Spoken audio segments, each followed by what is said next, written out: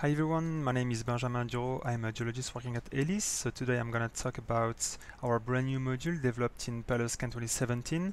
So this module is about the crossplots. So the idea with the crossplot is to blend different objects to obtain a crossplot. And once we have this crossplot, we can then generate volumes or geobodies. So in this interface, actually, the idea is to blend some objects. So as objects, we can blend volumes, horizons, arbitrary lines, and horizon stacks. And once we blend those objects, we can then create the crossplot. So we can blend 2 objects or 3 objects depending on our needs. And once we have the crossplot, we can then, like I said, extract geobodies or volumes. So here we are looking at the interface. So this is a 2-channel interface, and we are playing with the volumes right now. So you can see that in the first dropping area we did use our seismic, and in the second dropping area we did use a geomodel attribute which is called thinning. Here in this area here you can see that this is a blending area. So here we can have a look at the blending between the seismic and the thinning, and if you want to have access to the seismic, you can just take this color here, go up, and if you want to display more the thinning, we just need to take the scroller and go down here. So here we just display the seismic, but if you want, we can have access to real-time attributes. So if we want to have access to those attributes, instead of no filter in here, we can just click on this bar here. Then we're going to have access to a drop-down menu, and we can choose amongst several attributes.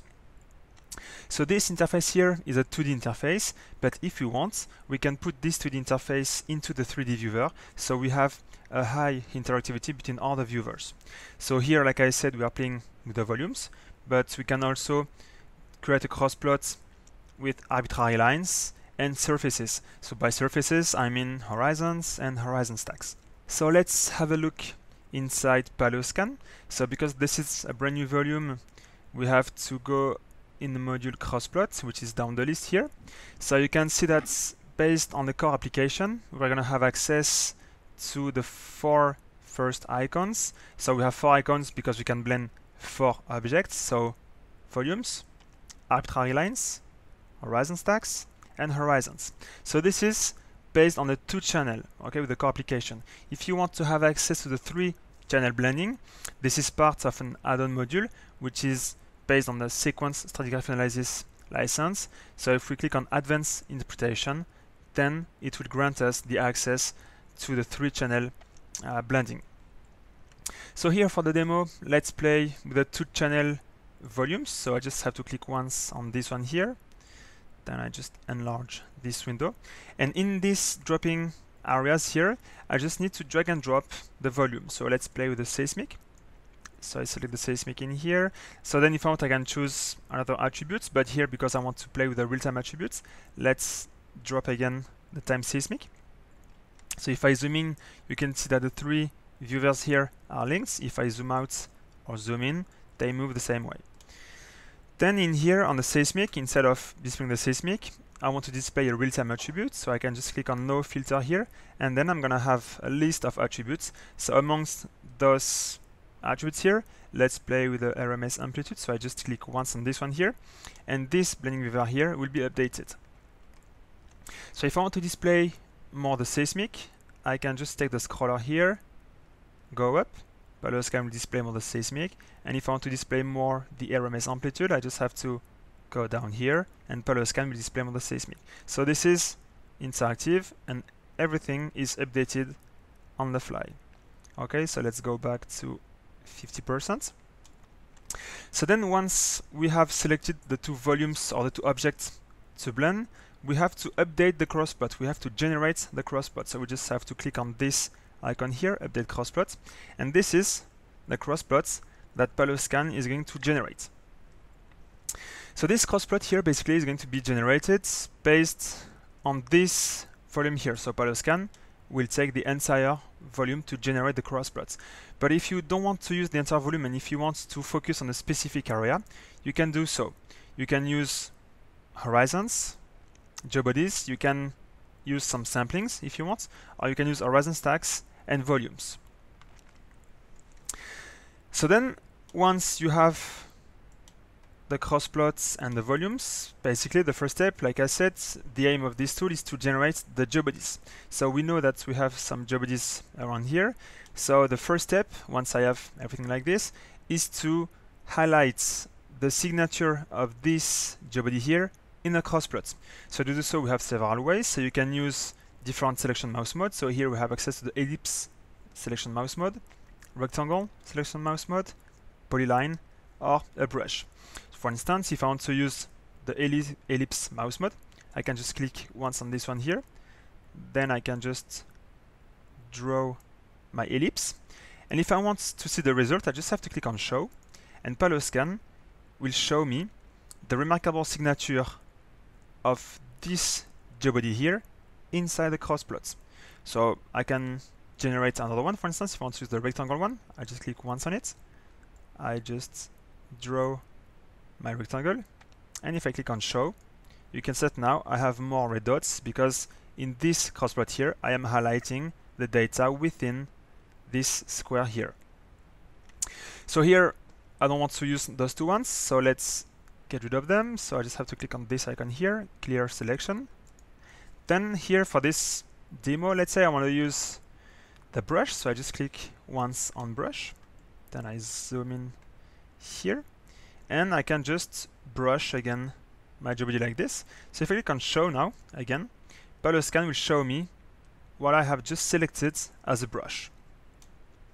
So once I know the remarkable signature of this geobody, the next step will be to create the classes. So to click the classes, I just have to click on a single blue arrow here. And in this interface here again, I have some selection mouse mode, but here instead of selecting the objects on the seismic, I will do it in a cross plot. So let's play with the ellipse again. So I can just draw my ellipse. So the only issue I have here is that the first time I draw the ellipse, I cannot really orientate it, or I cannot change the shape of it. But if I want to do so, I just have to click on this icon here, Object Editing, or I can press the keyboard shortcut E. So I click once on it, and if I double click on the object, I can then modify the shape of it or orientate it. Okay? And so if you look at the seismic in here, when I change the shape of it, the selected data changes. Okay? Because everything is updated on the fly. Like this. So for instance, here I am using this ellipse, but if I want, I can draw a rectangle again. So if I draw my rectangle like this, I can then change its shape again. So you can see that the selected data here is related to the class. So the blue data which is selected here is related to this ellipse here, the blue one here, and the pink selected area or data is related to this rectangle here. So let's say for instance here I have the two classes like this. If I want, I can name those classes. So if I want to name the class 1 here, so I select this class here, click on the AE icon here, and then I can just call it bright spot 1, for instance, like this. I can rename the other one, so click once here, click on the same icon, bright spot 2. Okay, so now I have two classes. If I want to change the order, I can just select this one and put it up if I want, or down. It will change actually the area of highlighting. If I want to highlight more the pink one, I just take it here and put it up to make it front here. If I want, I can also merge the two classes. So if I select this one here and this one here, click on this icon here called merge, I will merge the two classes like this. Because this merged class here has been merged, if I want, if I'm not happy with this one, I can just select it and split it back. Okay, so here, because when they were merged I was quite happy with the selected areas, I will just merge them back and I will rename it. So I can just call it bright test, for instance. like this. Okay. So once we have designed our classes, we are quite happy with what PaleoScan is going to extract. We can then jump to the next step. So once again, we have to click on the blue arrow here, and we have two options. We can either create volume. So if we click on this icon, actually, PaleoScan is going to generate a volume. So where we don't have highlighted areas, we are going to have zero, we are going to have no value, so blank areas. And where we have the yellow data here, PaleoScan will put the seismic behind it. I won't do it right now because this is not the aim of this demo. So the next step, like I said, will be to generate the geobodies. The thing is, if I click on create geobodies, PaleoScan is going to extract the entire set of geobodies. Here, I don't want this one here, for instance, and I don't want that one here. So the next step will be to bound to generate an area of extraction. To do so, again, I can use horizons. I can use a pre-existing geobody. I can use an horizon stacks. So if I want to bound between two horizons, it's almost the same as this one. Or I can use the volume. So here, because I want this specific area here, let's use the volume one. So if you have a volume, you can drop it. If you don't have one, you can custom your box. So if you enable this option here, you will have access to 9 yellow dots, white dots, sorry. So if you just take them, you can modify the shape of your area of extraction like this. So let's say I'm gonna take those two ones like this. So once you have designed the area of extraction, you can then click on create geobody. Once you do this, PaleoScan is going to ask you, do you want to display it? Do you want to save it? Or do you want to save and display it? Here I will select save and display it. So as a name, PaleoScan, if I click on OK, PaleoScan will give the name that we previously gave as a class. Okay, so it's almost done. So now, because I have selected the option save and display, PaleoScan saved the geobody here in the database, but it's also PaleoScan is also displaying this geobody in here. So you can see that this geobody actually has been extracted all over this area here. So as a result, PaleoScan extracted a lot of geobodies. Here, I just want to keep this one here, so I want to get rid of the other ones.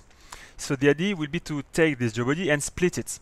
So we have a tool to do this. So we just have to go on the geobody manual module. Then we have to select this body. And if we click on the minus here, PaleoScan is going to display a new 3D viewer. So if I just zoom out, here are all the geobodies that PaleoScan has generated. So if I play with a minimum filter size here with a minimum scroller, I will get rid of the minimum one. Okay, and if I want to get rid of the maximum one, of the biggest one, I just have to play with this one here. Okay, so this one is smaller, so I'll just take it like this. So this way I will get rid of all the geobodies I don't want to keep, and I just keep the one that I am interested in. So I click on OK.